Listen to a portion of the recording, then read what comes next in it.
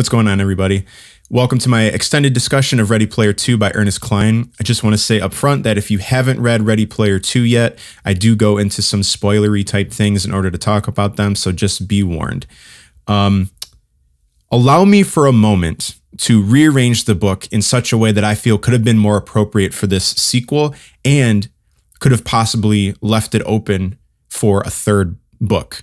Now, I don't actually want a third book, but there were a lot of things that happened in the second book that I felt could have been arranged and discussed and handled better, that could have left it open for a third book, because all of the content that is in book 2 feels like it could be 2 books worth of content. Split it up and you could have possibly made a third. So as I said in my review, I really enjoyed more the real world problems that were facing Wade and his clan, Samantha, his relationship between Samantha, between Gregarious Games, now that he owns it. I felt that the entire second book could have taken place entirely in the real world and could have addressed issues where Wade is trying to make the world a better place by, feeding people, by using his billions of dollars to rebuild buildings, and instead of basically copying the same formula as the first book, where you've got the oasis and you've got challenges and you're trying to reach an end goal, save that for the third book if you need to, and I'll get back to that. The second book could still have had a couple oasis. They don't have to spend their entire time outside of the oasis, but I don't think the oasis should have been the main center discussion of this book. It would have been much more interesting in my eyes to see how Wade and his team handle being rich after not having really money at all during their lives, and it kind of shows during the second book, because he's willing to give away $1 billion to someone who could give him the first clue to the 7 shards, a clue to find the first of the 7, right? That $1 billion, he didn't even know what the end goal was at that point, and that $1 billion could have gone towards something, I guess, more appropriate. And because he says it on camera and he's, got like a legal thing you have to sign, right? You have no idea who you're going to give that $1 billion to. You could have made 50,000, or you could have made it like $50,000. $1 billion is like life-changing, life-altering money that Wade doesn't really know how to spend. I think that he was just being careless with that money. More importantly, this whole second book, if you read between the lines, it could have been an amazing philosophical discussion discussing artificial intelligence as the main goal, whether AI is actually alive, what this means for humanity, the future of humanity. There's so much potential here that I feel that didn't get addressed and was just kind of squished together and carelessly thrown together. With the discussion of AI, wouldn't that be great to read about something where of having, at least I like these types of discussions where you could make Anorak, go through a Turing test, which is basically testing an AI system to see if they're alive or not. I'll use an example from the movie Ex Machina, where that movie is entirely about artificial intelligence. You can have a computer that can beat a human in chess and knows all of the right moves in order to beat, say, the best chess player in the world. But that doesn't mean that the computer knows what chess is. It can make all the right moves, but it doesn't necessarily understand what it is. So a Turing test would test an artificial intelligence to see if they actually know what it is to be alive, and if they can, if they can pass that test, then a true intelligence is actually born. So if you can make the entire book in the real world a discussion about artificial intelligence, its implications, whether it's smart to have something like that, to download your consciousness into a server somewhere, if that consciousness can actually act the same as you are, if it's an identical copy. If you have that part of the book, if you also have the real world issues, the relationships between Wade and his friends and running, gregarious games, you can have all that.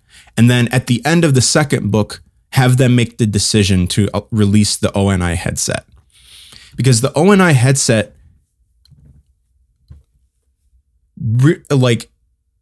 Anorak was already a problem.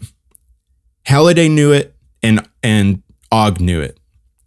That's why Og created that sword in case he ever needed to be, in case he ever had to come back and kill Anorak.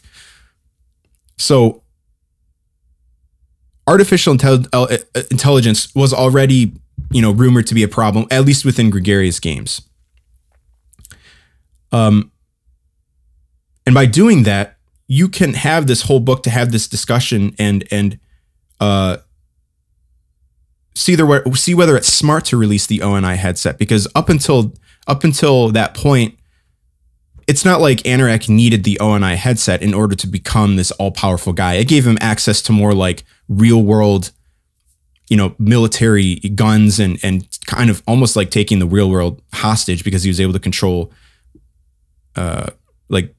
mechanical things in the real world from the Oasis. But he didn't really need the ONI headset. So the only real drawback of having the ONI headset, or the only real purpose of releasing it that early in book terms, is because then that gives the plot a little bit more momentum for that 12-hour time period where if you're stuck in the Oasis for more than 12 hours, then you can suffer brain damage. But being stuck inside of the Oasis and not being able to come back into real life is scary enough, right? You don't need that 12-hour time limit. So you could get rid of that.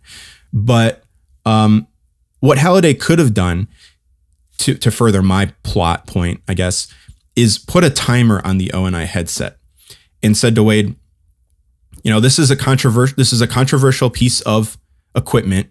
Test it out for yourself. But once you do that, a timer is going to start so that you can't release this. This technology is not going to work for a year, say. So that when he and his team use it, they can use that year to discuss the implications of releasing such a headset to the public. Is it smart for us to create an artificial intelligence? Is this actually bettering humanity, or is it just going to make us more money? Which, in the book, it makes them more money. And that was primarily at least Wade's intention of releasing it. It was to make more money. But if Halliday had put a timer on the headset, it could have used that entire second book as the year process to say, all right, let's try to make humanity better. Or have like a test group and say, what are the psychological impacts of having such a headset? Because one of the things that Samantha was worried about was creating an even more addictive piece of technology that even more addictive than the Oasis already was. And you can go through all these tests to see whether releasing the ONI headset is best for humanity. Now, they still could have released it at the end of the second book, but make that the ending to where, all right, we're releasing it. And then like the last 50 pages, you know what, Wade, there's, we've been having some problems. It looks like some of this AI is, going bad. You can make the whole book a discussion with Anorak about artificial intelligence, what's good for humanity with, releasing this headset. And then at the end of the second book, you can have him be like, you know what? I am smart because I outsmarted you guys. I made you think that I could have been good for humanity, but here's the reality. I want this and I want this, and I'm doing this for like selfish reasons. And then you could have had the entire third book, if it were to exist. You can have the third book, the challenges, where they're trying to battle Anorak and save humanity, right? Give the reader something to look forward to, because if you have the entire second book not in the Oasis, and if people loved the Oasis part, you could make the third book, all right, now we're back in the Oasis, and now we've got to fight crime and fight, all the bad guys back in the Oasis again. That to me could have opened it up for a possible trilogy, because then in the third book, you could have expanded challenges. Right? All of these issues that I've just talked about, along with doing challenges where it's like you have to find 7 different shards. So then you have to do 7 different challenges. It just feels really compressed, really squished together, when all of these elements really need to be expanded upon. I love those types of intellectual conversations about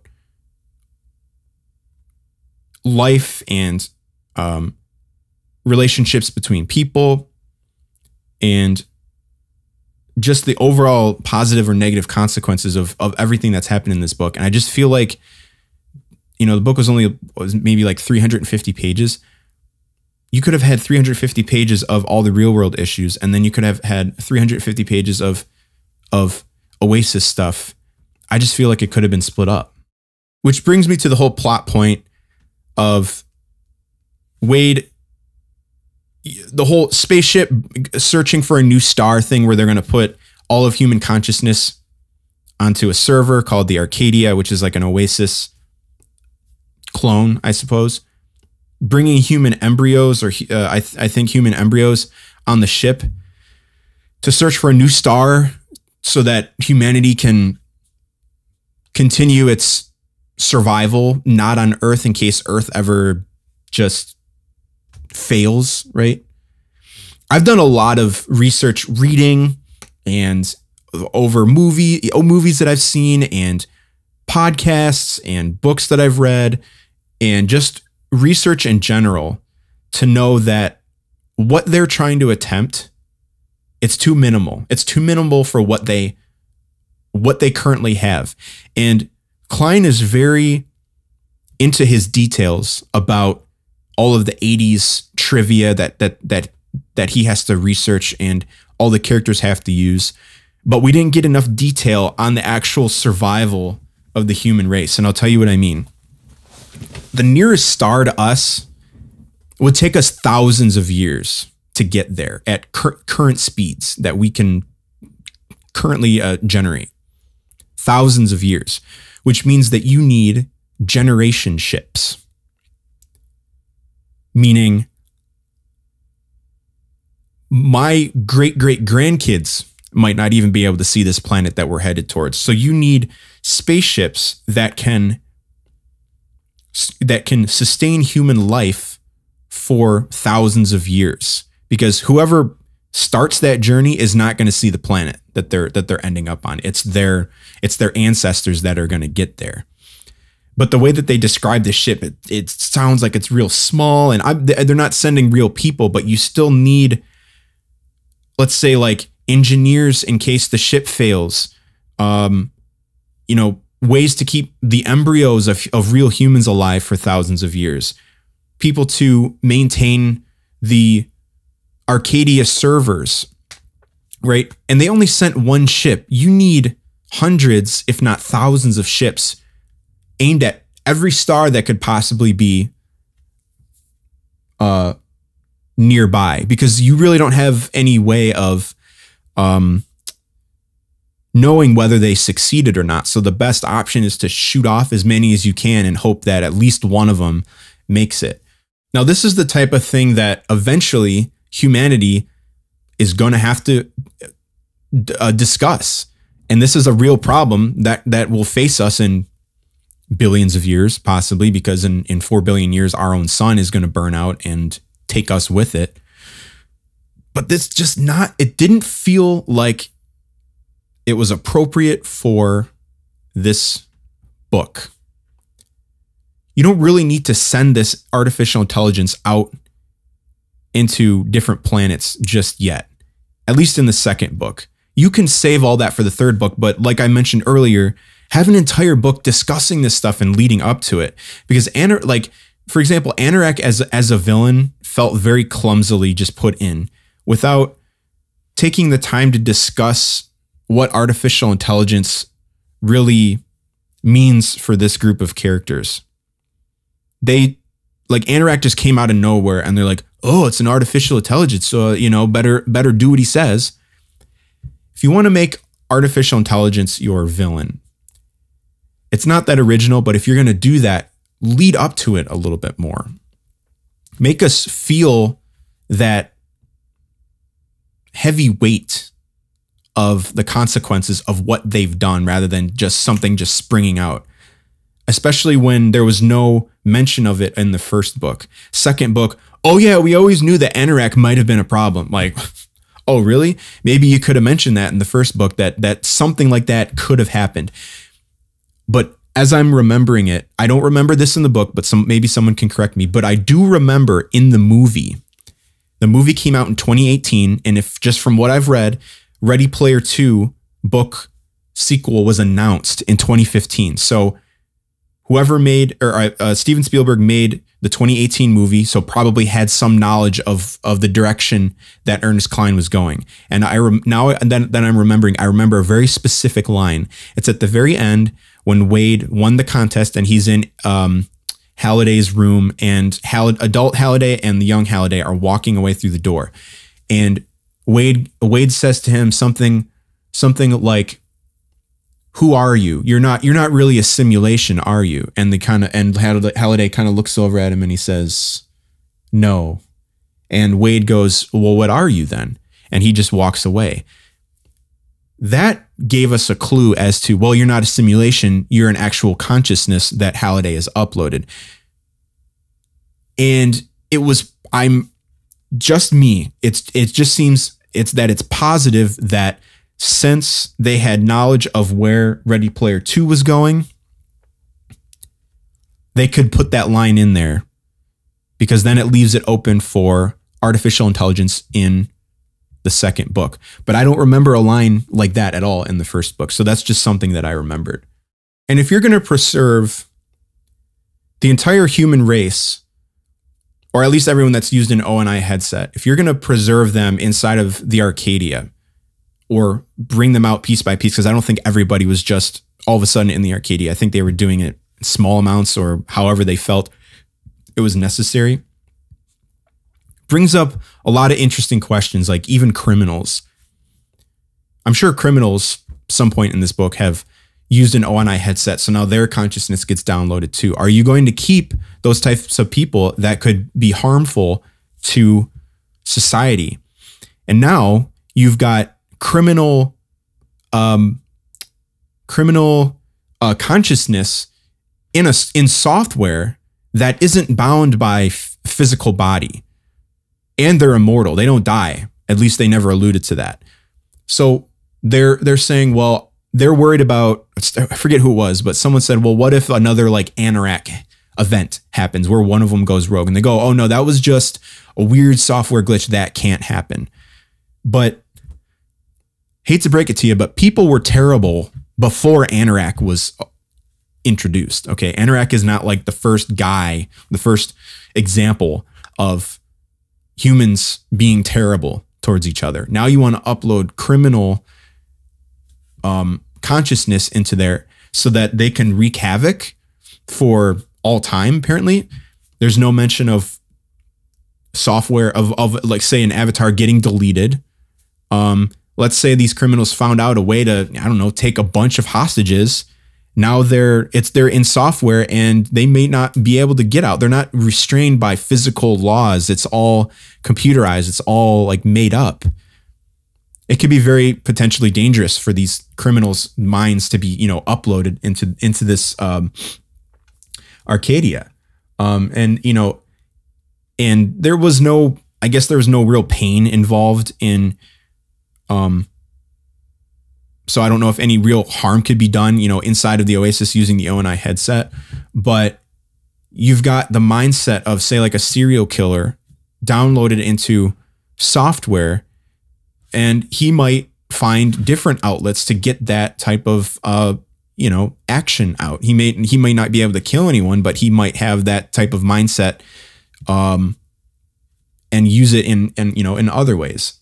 And again, this could be a type of conversation that could have been discussed in a third book, because then it opens up a dialogue of, okay, does this Oasis have a government? Are there police? Is there social structure and hierarchy? Or is everyone just, you can't, the way they made it seem was, it was just this grand, you know, it was just like a utopia all of a sudden in Arcadia. But if you're downloading the consciousness of human minds into software, all the same problems, especially if it's an exact copy, all the same problems from those people that were downloaded are going to be in the Oasis.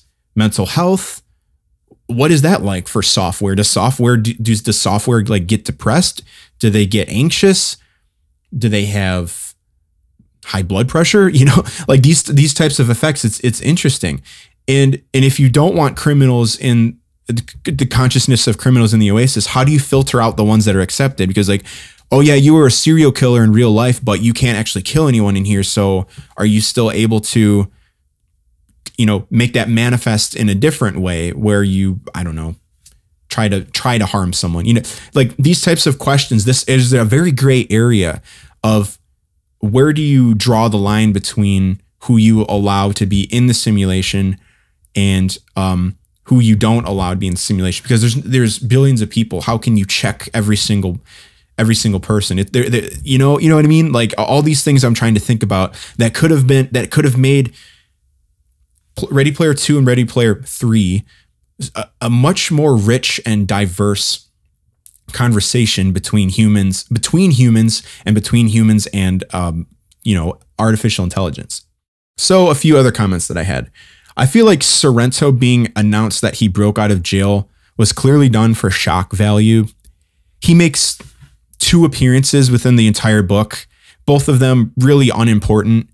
And he only, the first appearance was him, you know, walking out of prison all happily because Anorak released him. And then the second appearance was when, you know, or maybe there was 3, I don't know, but every appearance that he does make is just really not important. And when I first read that, I was like, please do not let Sorrento be the villain again. That would be so cheesy and so lazy. I'm glad that it didn't, but Sorrento didn't need to be in this book at all. He didn't really serve a real purpose. He kind of had a purpose at the end with, I forget the explanation, but like him helping Anorak make sure stuff was happening in the real world or something. But like, you don't need Sorrento. I think you could have used literally anybody.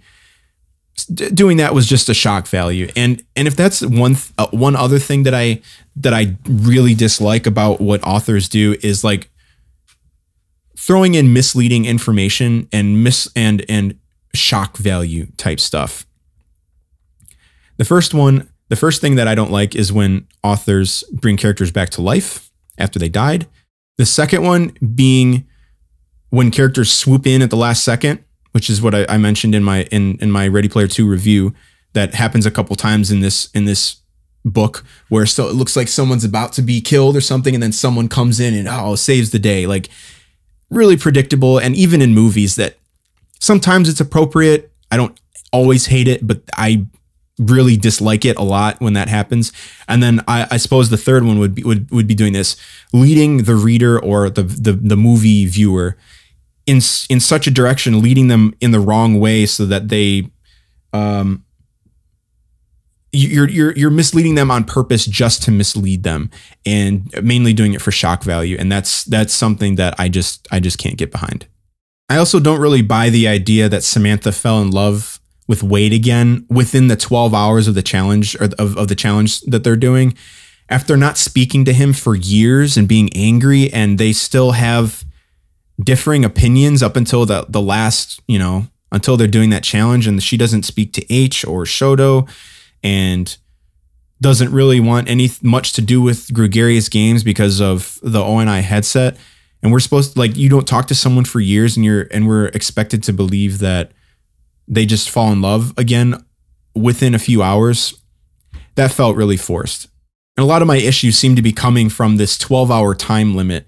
The 12-hour time limit limits the challenges. So you've got to do, let's say 7, right? You got to do, what is that? Almost like 1 per hour, or I can't do the math right now, but 1 per hour ish, and plan ahead for these challenges and being able to actually, the amount of time that it takes to complete these challenges, everything within this 12-hour time frame that Anorak has given Wade and just that exists, like I've said many times before, just makes the book feel rushed. And if you didn't have that 12-hour time period, people being stuck in inside of the Oasis and not being able to get back to the real world is, in my mind, scary enough. So you can expand upon these ideas and do everything that you would have done in Ready Player 2, but not have that 12-hour limitation. And you could have expanded all these ideas throughout Ready Player 2 and possibly a third book. And having 7 challenges really made the book drag, because this is what each challenge felt like. All right, let's go figure out this first challenge. Oh yeah, I'm an expert, so here's how we get there. Okay, great. Let's go defeat this challenge. Yay, we defeated it. Now let's go repeat the process 6 more times. That drags. But thank goodness that most of them weren't like the John Hughes movie sequence and the planet where they had to go battle Prince, because my body was physically anxious for those sections to be over. Luckily, the other ones were more adequate, and those 2 I just didn't like at all. So I gave the book a 3 out of 5 in my review.